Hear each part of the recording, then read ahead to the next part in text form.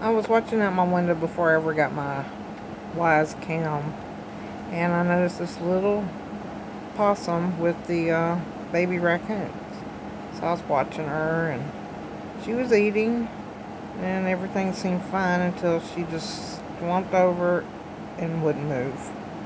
So I went outside and I was able to just pick her up, brought her in, fed her for just 24 hours. Well, this is her grown up, I believe. And I call her Beauty. When I first turned her loose, she circled my feet. Wouldn't go anywhere. So I brought her back in for one more night of food. She slept with her little hand clutched around a chicken wing. The next night I let her go. She was gone for an hour, and then she came back, and I brought her back in to let her rest and have another meal. And then the next night, she showed up, ate, and left. And she's done good ever since.